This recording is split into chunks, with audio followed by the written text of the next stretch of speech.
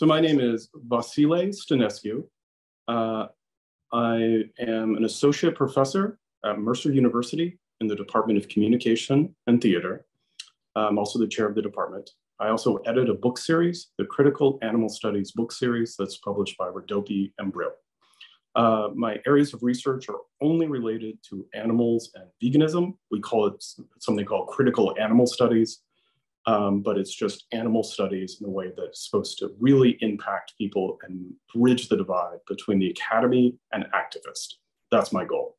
So I have about 25 peer-reviewed publications that are all on the issue of animals, veganism, locavorism, humane meat, critique of Temple Grandin, and now in vitro meat. So that's my background.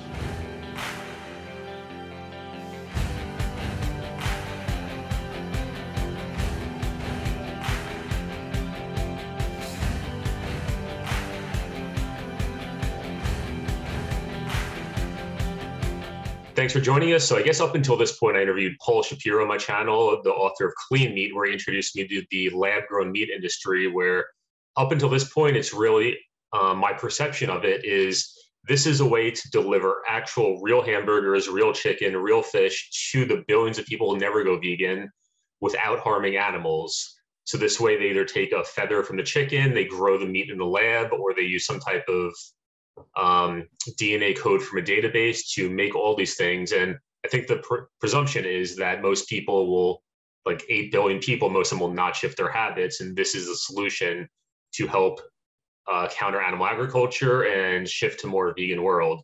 So that's my perception until this point. Then I talked to Dr. Rao from Climate Healers, and he suggests I speak with you because up until this point, I'm only on one side. I have all the information here, and I haven't heard the counter arguments or what potential problems are with this industry. So if you want to start going into, I guess, maybe the different problems, list them one by one, the study behind it, and all the information you want to present. Absolutely. So the first problem I have, and the most important problem I have with in vitro meat, is that it is not vegan. It's not vegan in at least one way, as you say, the cells come from animals, and they do have to keep the animals, and they do have to harvest new cells later on. So it's not that there is somehow no need for animals, but it's also not vegan because of the growth medium. So the primary growth medium that's used in vitro meat is something called FBS. That stands for fetal bovine serum. So what is fetal bovine serum? When a pregnant cow comes to slaughter, they kill the cow and they take the fetus out. The fetus is fully aware outside of the womb without any anesthesia.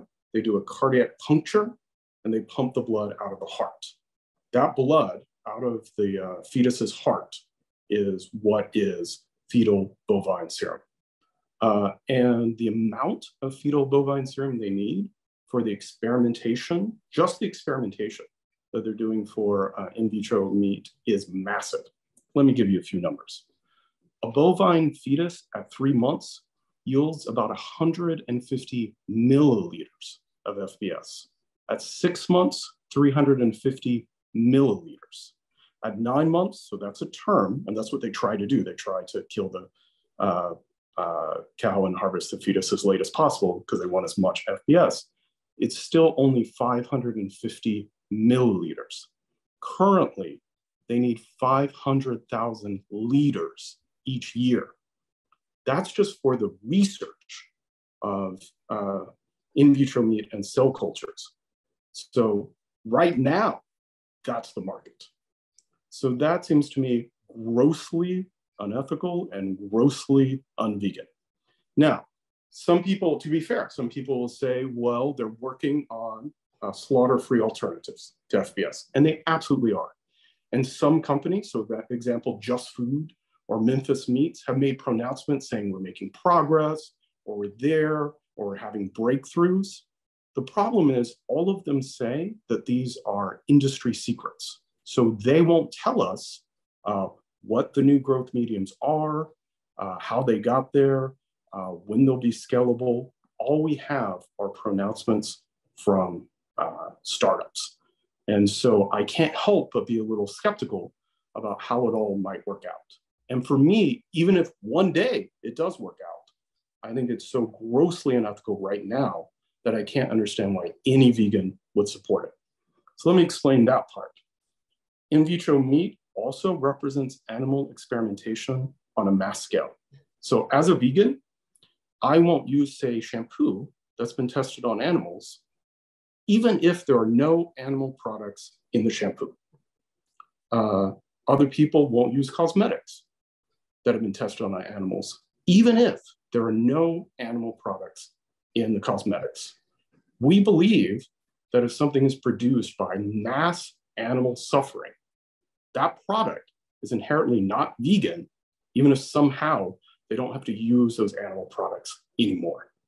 So even if, and I have my doubts, but even if one day they figure out a growth medium that doesn't rely on FBS or some other animal byproduct, for me, in vitro meat would still be intrinsically not vegan, like that shampoo or like that cosmetic, since it was produced by mass animal suffering. About 2 million bovine fetuses are raised and killed each year just to produce the FBS. Just the experimentation is grossly unethical, even separate from what product they ever get to. That's what's happening now. The other problem I have with in vitro meat, even if one day they have a breakthrough, is that it violates the animal's rights to consent. So Peter Singer famously wrote Animal Liberation. He's a utilitarian. I'm not a utilitarian. Carol Adams gives a talk and she says, okay, how many of you read Animal Liberation and it convinced you to be, and we all start to raise our hand. So we think she's about to say vegetarian, and then she says utilitarian, and we all put our hands back. Because in fact, most of us aren't utilitarians. If we did experimentation on humans, we could make mass progress that arguably could help decrease suffering for all the humans we didn't experiment on.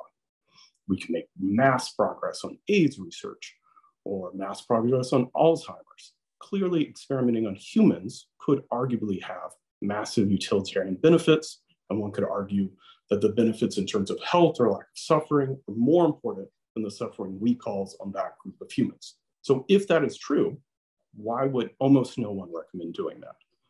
And at least part of that answer is because those humans don't consent to that treatment. There are no humans that say, please experiment on me to develop your AIDS research for someone else. So too, since we're doing 2 million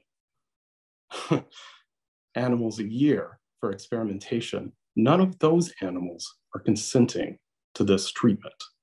So we cannot decide for them what we think is in their best interest. That is the worst kind of allyship. It is the worst kind of anthropocentrism, when we think we're smarter than other animals. We're the good caretaker of the animal world. That's always been the problem.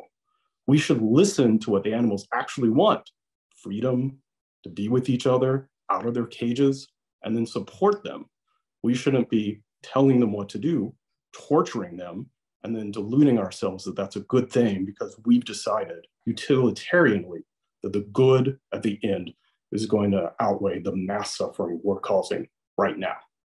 So even if they later figure out a way to make a growth medium that doesn't use the blood of unborn cows, I do not think that it is vegan to support in vitro meat. That's great points. I didn't understand all the research behind it. I just hear take a chicken feather, put a little thing there, a little biopsy, and the way you described is there the math behind the numbers? You said there's 500 milliliters and you need a certain amount of hundreds of thousands of animals that were tested on? Yeah, so 550 at 9 months, which is the maximum, 550 milliliters. The current market for research of in vitro meat and cell-based animal agriculture is approximately 500,000 liters, not milliliters. And so the current estimate is around 2 million fetuses that are processed each year. Oh, wow. And then I think before discussing this, for people to understand, you said veganism should not be seen as a diet, or it's more of a lifestyle. Do you want to go more into that, what we talked about before this call? Absolutely. So I think the number one way in which the animal liberation movement led itself astray is by articulating veganism as a diet, as a consumerist life choice, personified in the phrase, vote with your dollars. For me, it is not. So many social justice movements have a boycott aspect to it. I'm in no way comparing different types of oppression that people and animals go through. That's not what I mean at all. But we can look at other ones and go, okay, there was a great boycott to help migrant workers. So many other social justice movements will say, boycott this industry or this product because of this social justice idea we believe in. We think migrant workers are people and deserve rights. Grape producers are treating them poorly, don't eat grapes.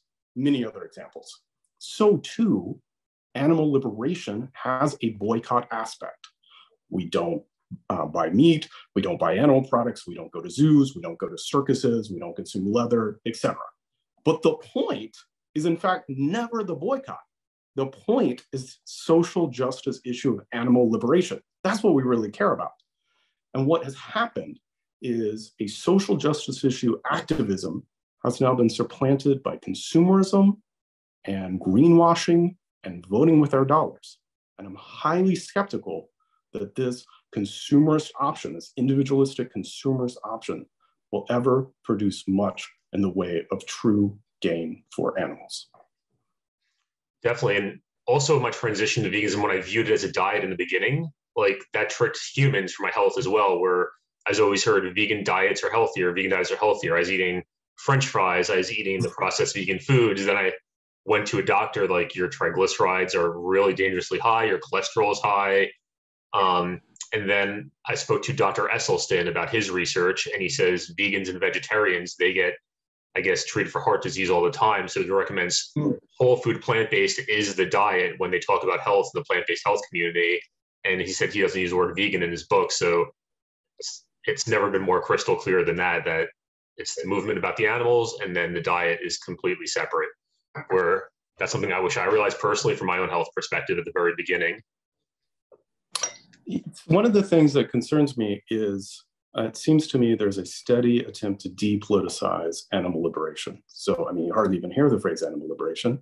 And then we're told not to even say vegan. We're supposed to say vegetarian. And then we're not even supposed to say vegetarian. We're supposed to say plant-based. And instead of plant-based, we're supposed to say plant-strong, whatever that even means. And so somehow the argument seems to be, if we just stop talking about animals, we'll achieve animal liberation for animals. I have no idea how this idea could possibly work. I can't think of any other social justice movement where the winning strategy was not to talk about what we really cared about and to talk about something else entirely different. I'm not a vegan for health reasons at all. I mean, I'm a vegan for health reasons in the sense of the health of the chicken, but not my individual health. I think it's great that there are health benefits, but if tomorrow I learned there were no health benefits to being vegan, that wouldn't make the slightest difference to me. It is important that people can be vegan and be fully healthy. We can't ask people to be unhealthy. But other than that, I don't care about health. That's not the purpose for me. It is not a diet that I'm doing, like, I don't know, low carb or keto or something like this. It is social justice because I think what we do to animals is horrible. That's why I'm vegan. That's what I should be fighting for. I have no idea how in vitro meat helps that happen.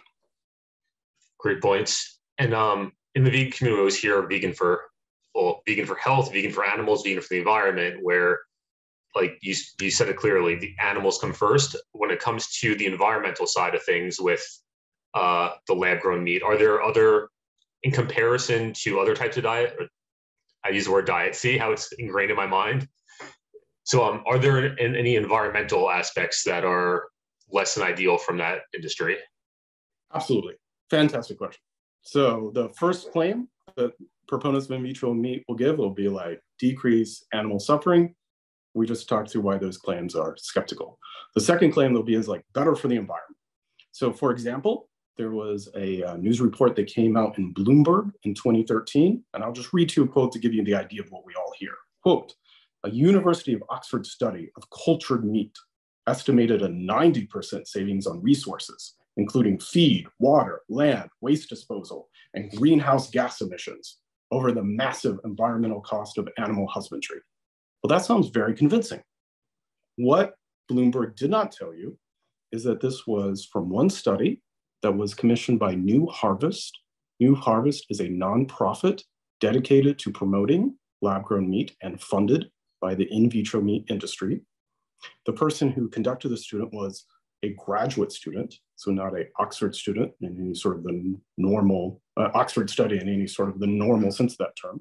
Not to say that graduate students can't do great work, but when you hear that, you might think it was like a group of high-level PhDs at Oxford all working on it, but it was one graduate student that New Harvest hired to do the study, and they did it in the way to generate the most bias. I mean, of course, academics have to get funding for our research, but this is how New Harvest did it. They said, hey, everyone, send us your proposals of how you're going to figure out if in vitro meat is good or bad, and then we'll select those proposals of all of them. And then obviously they chose the one that was the most biased towards their own industry.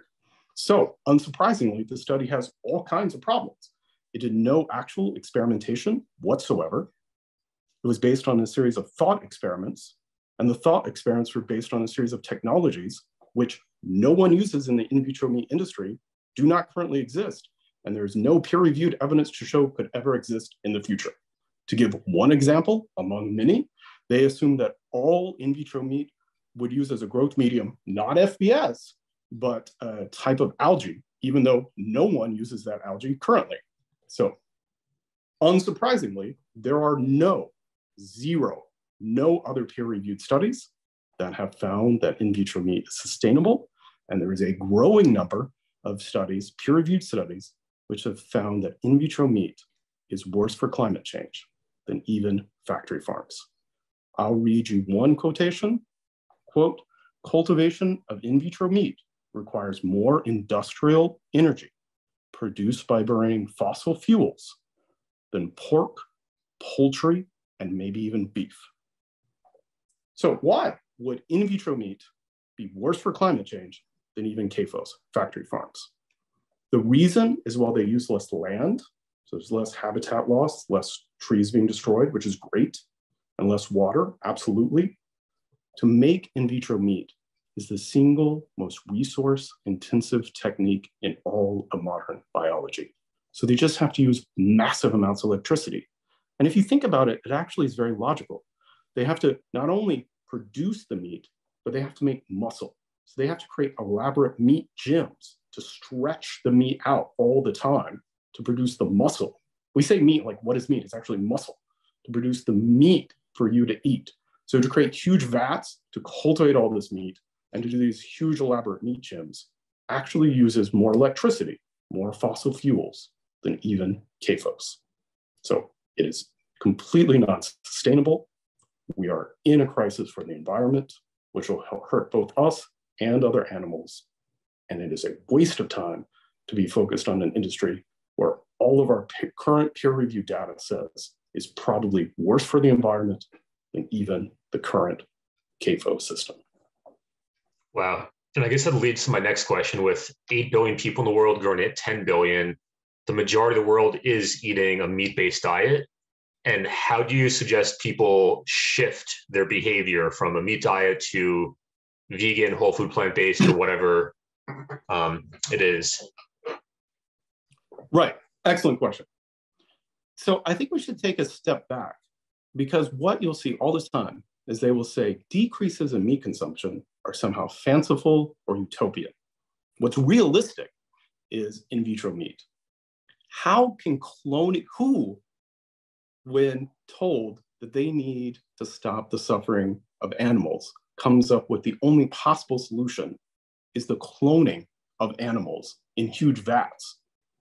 Margaret Atwood literally includes this example to show what a dystopia would look like. She calls it chicken knobs. It's not that no one has imagined this before, just most people thought that sounds appalling. I mean, it's the most utopian, fanciful idea one could come up with. And you're exactly right, we don't have much time. So we do not have time to be wasting on a technology that no one knows if it will ever make it to market. No one knows what the growth medium will be. No one knows if it's scalable. No one knows if you can somehow get around this huge amount of electricity, or if consumers will even want it or not be grossed out by it. What we actually have to do in a short period of time is make political demands, laws, legislation to de-incentivize meat and to shift people's diet quickly. There's not really another option. I mean, we're looking at, as you may well know, a 5 to 10-year window for both climate change and mass species extinction.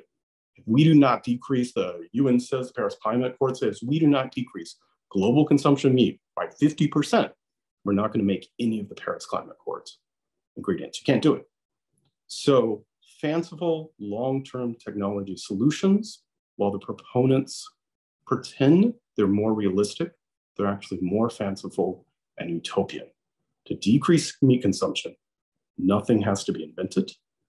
No technology needs to be developed. All we need is the political will to actually make it happen. Absolutely. And there's people I interview on my channel. If people are tuning in for the first time, I interviewed David Simon. He's the author of Meatonomics, where he talks about the government subsidies. Laura Reese from Agriculture Fairness Alliance. She is helping shift government subsidies away from meat industry to plant-based agriculture. And I interviewed was Emma Hurst from the Animal Justice Party in Sydney, Australia. So if you're interested in learning more about the political side of things, after this video is done, check that out. When it comes to people who are, let's say, they're already vegan, or let's start with that first. People are already vegan and they eat, let's say, whole foods plant-based, vegan diet, whatever it is. What could they do to help us reach those goals of transitioning the world? Absolutely. So first, let me say 3 people you just mentioned, big fans. One of the reasons I came on, I love their work in those arguments. Those are exactly the right kind of arguments to make, as well as other organizations like Nation Rising in Canada. They're working on similar goals. So the first answer would be work on those goals. One of the main ones that you just hit is the subsidies that the government gives to the meat and dairy industry. Many people do not know, in the United States, the dairy industry is already a zombie industry. It loses money every single year. If you just had a pure, laissez-faire capitalist system, the dairy industry would already be bankrupt. So why do we have a dairy industry? Because the US government replaces dollar for dollar to the tune of something like $39 billion, directly and indirectly, every penny the dairy industry loses. So when you read Peter Singer's Animal Liberation, it makes no collective political demands. The only thing you or I are supposed to do is somehow individually go vegan and then convince a couple other people to do the same. I call it the multi-level marketing view of veganism. I go vegan, I convince 2 people to go vegan, they convince 2 people to go vegan, somehow the whole world goes vegan. I can think of no other social justice movement that works that way. I can't think of somebody who ended homophobia by convincing 2 people to be not homophobic, who convinced 2 people. Every other social justice movement has had a political demand. Yes, we want to change people's minds. Yes, we have boycotts that we do, but also we have a political demand that we are making. We need, as a movement, multiple political demands. And one of the great ones would be to end subsidies. One that I personally feel quite passionately about, passing laws to give animals the right of consent and refusal in terms of sex and mating. If this was enacted in law, tomorrow it would end most animal agriculture, since virtually all animal agriculture engages in gross amounts of sexual assault of all of the animals. And you could do that at a state level. You could do that on ballot initiatives around the country. And you could watch as the meat industry has to run ads explaining to people why sexual assault of animals is necessary for the industry to exist at all. But my point isn't this suggestion or that suggestion. My point is we have to think collectively. 80 billion animals aren't killed because of a few bad people. That is work of many people in many places all around the world. You ever heard the term the personal is political? We actually say it backwards. It was coined in terms of feminism, and what it meant was there are no personal solutions to the situations that women were experiencing. Childcare, not getting paid time off. There can only be political solutions to solve personal problems. Incredibly, we flip it and say our personal action is creating a political solution. I don't think that's true. If we want to change things for animals in a short period of time, we need political solutions to solve the personal problem we have of being vegan in this world. Absolutely. I'm with you 100%, whether it's the political change, then also just some of my other interviews with the documentary, I really like to focus on other systems level changes as well, where I got approached by someone who viewed that same trailer as you did, where she felt inspired saying, why are the meals in hospitals not plant-based, not vegan? It just makes no sense. And she's starting an initiative to help shift the menus in those. So I gave her contacts at some of the hospitals some hospitals I know people at. She's contacting them and starting the work done. There's people in the university system, and every area of society, there's different types of systems that people can change. And in my opinion, political, educational system, hospital system, even how we raise children in the educational system, there's so many systems that could be changed. And that's how we make wide scale change in addition to just one-on-one outreach. I love what you're saying. I mean, my partner and I lived in Oakland, California, and for many years, and where we lived was a food desert. And so there were no grocery stores, and there were no restaurants. There were several liquor stores, and you would see mothers trying to buy like bread and milk at these liquor stores. And there was a big sign paid for by the government that said, eat 5 a day, fresh fruit and vegetables. But there was no way, if they did not own a car, that anyone around us could get a fruit or vegetable. Mm-hmm. So what is the point of telling these people they need to be vegan when there are structural issues that disincentivize it and make it impossible? And why should I feel superior when I take out Grubhub, not that I use Grubhub, but theoretically, and I choose the vegan option instead of the non-vegan option, and they bring the food to my house? These are clearly completely different phenomena. So if we want a vegan world, we have to deal with structural speciesism. We have to deal with the laws and the history and the things that are in place that make it hard and difficult for people to go vegan, that make it more expensive for them to go vegan, and that literally pay the industry dollar for dollar for every single one of our boycotts. If the boycott industry idea alone would work, we would have already won, at least in terms of the dairy industry, and made huge progress in terms of the meat industry.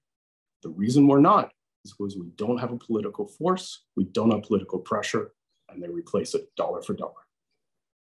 Absolutely. I remember reading an article here in Australia where like people weren't buying cow's milk and supermarkets had to throw it away because in mass quantities, yet the government still puts the money in and subsidize it. So it's not a loss. In the school system in the United States, they pay for milk for the children. There's high rates of lactose intolerance for many students of color. They come to school every day, they eat the lunch, they get sick, they don't learn well, they come back the next day. I mean, it's dietary racism funded by the government.